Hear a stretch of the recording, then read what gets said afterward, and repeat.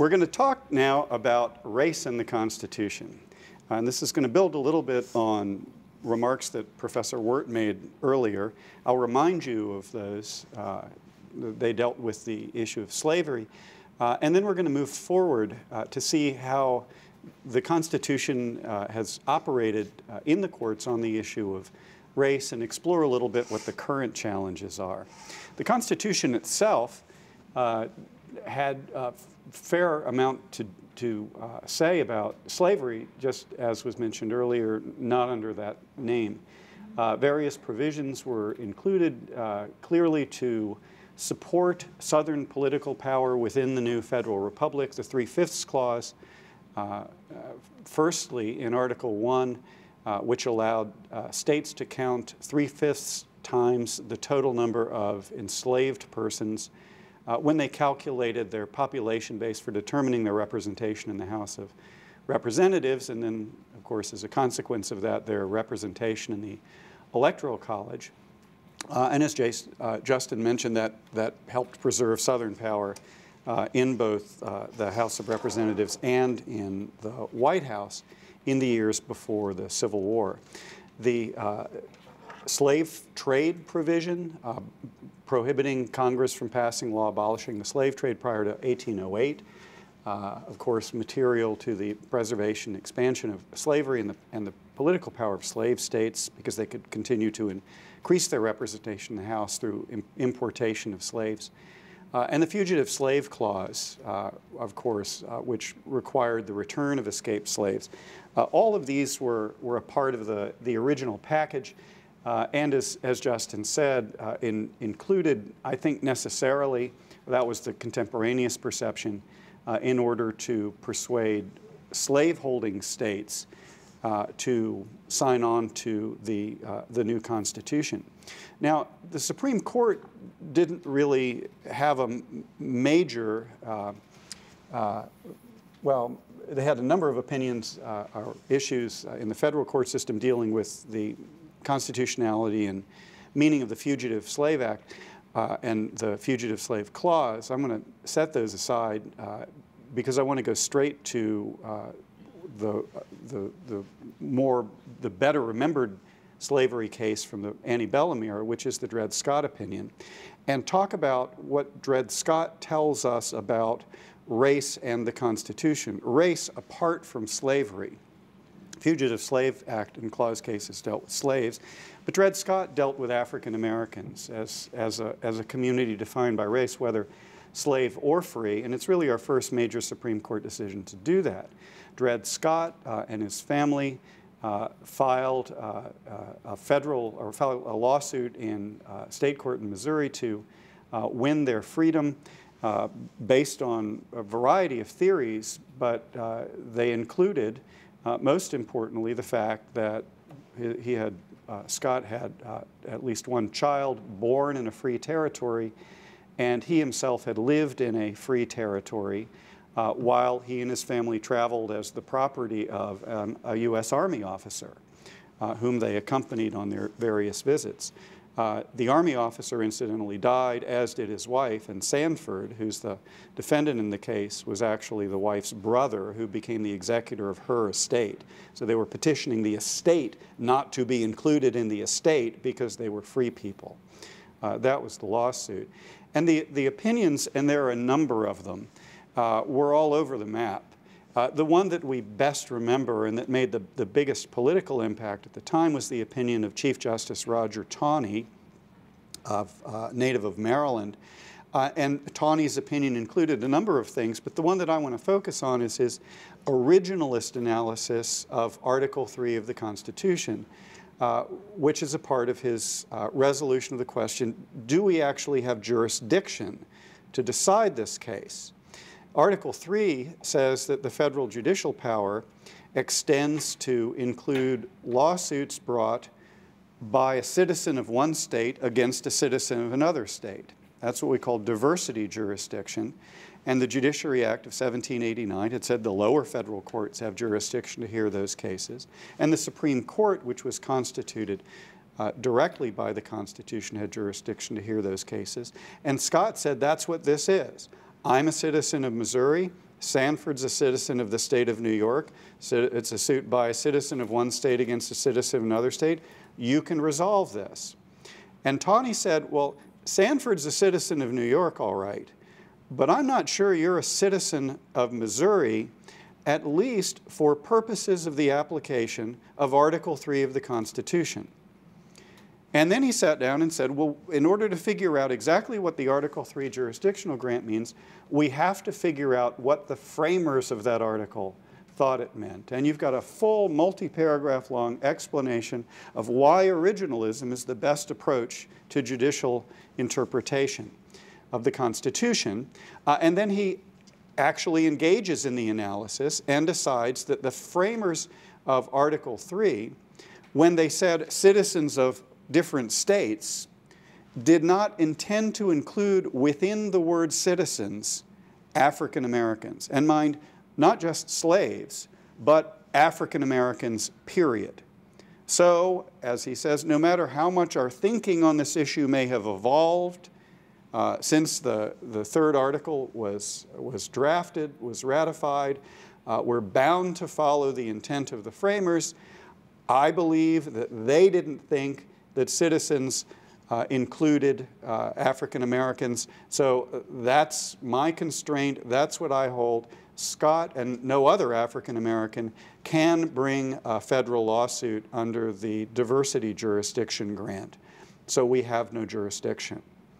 Now, that holding, which was largely ignored by lots of folks, didn't stop the Civil War, which there's some evidence to suggest Taney thought it would, but probably encouraged the coming of the Civil War. That decision, that portion of that decision was expressly overruled in the 14th Amendment, which begins that all persons born in the United States and subject to its jurisdiction are citizens of the United States and of the states wherein they live. So, citizens of the United States, it's the same language. So citizens in the 14th Amendment, if you're born here, it doesn't matter your race, you're a citizen, and that means that you're a citizen for purposes of Article 3. Diversity jurisdiction, that's why that language is there. Now, there are other things that happened in the 14th Amendment that relate to the rights of African Americans. The war is done. The 13th Amendment has abolished slavery. The 14th Amendment then says that all persons are entitled to equal protection of the laws, and no person can be deprived of life, liberty, or property by a state without due process of law. Those are going to be invoked almost immediately in support of the rights of freed slaves and other African Americans. And then the 15th Amendment will be passed in order to safeguard the right to vote of African American males, as it happens at that period.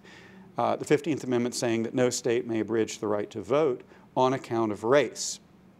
So now we're into race, and race becomes the driving force. It's no longer slave versus free, as it was at the time of the ratification of the Constitution and when the Supreme Court considered the Fugitive Slave Act and Fugitive Slave Clause. Now it's race, black versus white, or other races as they come in, which is we see in its earliest form an issue in that portion of the Dred Scott opinion. You all know the history. Southern states in Reconstruction and northern states to a certain extent adopt what come to be called Jim Crow laws.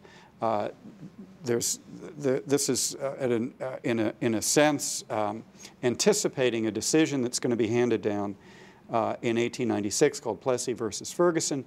These early laws they're not, I guess technically speaking, Jim Crow in the sense of providing separate facilities for people defined by race. They're more overtly exclusionary than that. So state passes a law saying if you want to sit on a jury, you have to be white.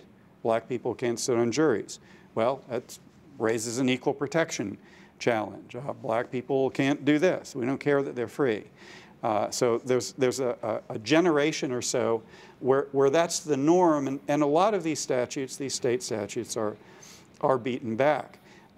Eventually, however, the Supreme Court and the country as a whole, perhaps partly in an attempt to heal itself after the war, to allow the tensions between the northern whites and southern whites to relax a little bit. The Supreme Court takes a case called Plessy versus Ferguson and actually decides in favor of state separate treatment. And I'll say a word about Plessy, and then we'll see how that compromise, this is essentially a compromise rule, sets the stage for what's going to happen for more than half a century, or about half a century after that. Plessy, Homer Plessy, is 7/8 white. He's got one great-grandparent who's black, and the rest of his great-grandparents are white. This is a case that was somewhat arranged. It lives in New Orleans, decides to get on public transportation or get on a streetcar. And but the state has a rule that says that if you're black, you have to ride in one car. If you're not, you have to ride if you're white, you have to ride in another car. And he decides he's white, climbs into the white car, although he's 1/8 black, and that under Louisiana law makes him black. And he's arrested. And so the Plessy case goes all the way to the Supreme Court. And the Supreme Court, it's an equal protection. There are other issues raised. He claims, for instance, a due process property right in his whiteness, which is an argument that doesn't make it anywhere. But then he claims that there's an equal protection violation. And what the Supreme Court says is, well, we're not sure there is. Because, you know, had it been the case that transportation is provided for whites and not for anybody else, you know, if you're black, you're not allowed to ride in a streetcar. Well, that might have been problematic under the way we've been looking at things since the Civil War. But in fact, you've got a vehicle to ride in, and it appears to us to be every bit as good as the vehicle the white people are riding in. So there is no unequal treatment here. There's separate treatment. You're being placed in separate cars, but it's not unequal. There's no denial of equal protection of the laws here. So you lose. And what that granted to states then, to whom the 14th Amendment applies, is the possibility that if they want, they can't deny things to African Americans, but they can separate African Americans and whites. And that's what a lot of southern states in particular start to do at this point. And they get these separate but equal rules, which is what they come to be called, get challenged. The challenges tend in the early stage to focus on whether they are in fact equal. They aren't challenges to the underlying constitutional law assumption that separate but equal is okay. If it's not equal, you got to make it a little better. If it's not equal, you got to make it a little better. Part of the reason for that is the organization, the NAACP Legal Defense Fund, Charles Hamilton Houston and others who have decided they're going to take Plessy on, have decided it's going to take a while to get the court and the country around to where they're willing to get rid of this notion that separate but equal is okay. And that doesn't really happen in a big way until 1950. The Sweatt case, Heman Sweatt applies to the University of Texas Law School, is denied admission. And Texas says, but we've got another law school you can go to, and it'll be great because you'll be the only student, right? It's the all-black law school, and it's you. And they didn't say this, but you'll be first in your class and editor-in-chief of the Law Review and all this sort of thing. And that's the case that the lawyers decided the Supreme Court would get. They would understand this because as isolated as those people are, they've all been to law school. It's the one thing they share. So they took Sweatt's case up, and the argument was you can't, separate isn't equal here, and it can't possibly be because a lot of the value of a law school education comes from the relationships you develop with your classmates who are going to go on and do great and important things in the state. And if you're separated from that, it doesn't matter if it's the same professors, the same books, you're losing out. You're losing out. And so the Supreme Court said, yeah, that's how we see this. So So separate but equal doesn't work in this context. And that triggered the bringing of the next case, Brown versus Board of Education and its companion cases. Okay, Your Honors, well, if it doesn't work there, it doesn't work here either, at the elementary school level.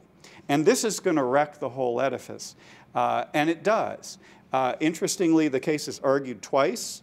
The first time it's argued, the court wants more information about the original intent of the framers of the 14th Amendment. So they come back a year later, new Chief Justice, Earl Warren, who they listen to the argument and they say, we don't know what that means. The evidence on original intent is too uncertain. So we're going to decide this based on something else, which is the way things are, now. Brown versus Board of Education eliminated separate but equal, gave us a clear rule that strict scrutiny is the level of review if you've got classification on the basis of race. You can't do it if it's going to hurt a group, if a group defined by race, unless the classification is necessary to the satisfaction of a compelling governmental end. We know, we talked yesterday about affirmative action. We know since the 1989 and 95 decisions in the Crossan case and the Adirond case, now that's the level of review, even if the legislation or the classification is ostensibly intended to benefit a group defined by race, and we'll stick with African Americans here. So strict scrutiny in all instances, and that's our sort of clean rule today. But it's not the end of the problem of race discrimination. And this is what I want to close with. What the strict scrutiny rules give us is a way of resolving cases that are overtly discriminatory, where the statute says white people can do this and black people can't, or black people can do this and white people can't. But it doesn't help us, or it doesn't directly resolve cases where the legislature says, well, we aren't going to say it. Well, that's kind of what's going to happen. Where the consequence of a classification division that's based on another ground is discrimination de facto against a group defined by race. So for instance, let's just pretend electoral district lines.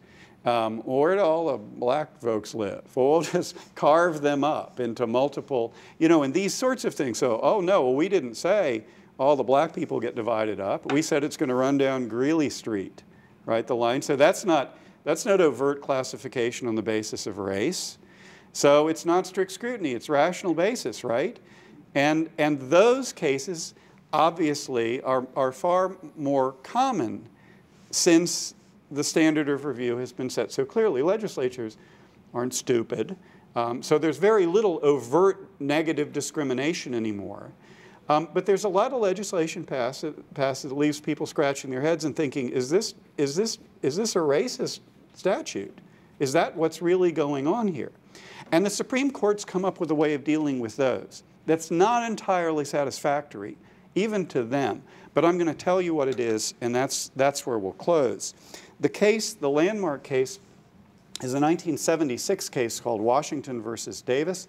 What happened was the District of Columbia Police Department had instituted examination for hiring and promotion as police officers. And somebody took a look at this and realized that all the folks who were passing, or a great majority of them, were white. And the black applicants weren't, and weren't getting these jobs. And so somebody thought, say, well, is the test rigged somehow? Now, it didn't say, only answer this if you're white, or if, or something. There's no overt discrimination in the requirement that a test be, everybody had to take it. So it got challenged. And what the court said was, maybe this is discriminatory, maybe it isn't. We have to come up with a test, with a way to figure out whether that's what's really going on. And so they adopted what we call the Washington versus Davis rule. And it's the rule we use now. And it says, if you've got a piece of legislation that classifies, and it looks to you to have a disparate impact, if it adversely impacts a group defined by race, disproportionately, then you can challenge it and say, hey, that's race discrimination. But before we accept that, you've got to satisfy us, first, that there is a disparate impact, And that's usually pretty easy to show. You're just counting heads. How many passed the test, what's their race and stuff. And you've got to show us that that was the intent, that the legislature or the classifier intended that that result would occur. And that's the Achilles heel of it. That's the problem. Because while it's easy to prove disparate impact, it's really, really hard to prove intent to discriminate, because people won't say that. Or if they do, it's hard to find out that that's actually what they've said. The consequence of the adoption of the Washington versus Davis rule is we have few cases where plaintiffs have been successful in rooting out what may be sort of buried, unconscious, or hidden discrimination on the basis of race. It's still possible, and I should say the consequence is if the court accepts that there is both disparate impact and intent, then what you get is strict scrutiny. The court will say, well, this is the same as if they had just said white people can and black people can't, so that's what we're going to give it. But as I said, it's problematic because of the difficulty of proof. And that's one of the front lines now in trying, as a constitutional matter, to sort through how we deal as a political people with this so far very difficult, if not intractable, problem of race in the Constitution. Thank you. Freedom 101 is made possible by generous support from Woody Young and the University of Oklahoma Alumni Association. Freedom 101 is a program of the Institute for the American Constitutional Heritage at the University of Oklahoma. For more videos and podcasts, visit freedom.ou.edu.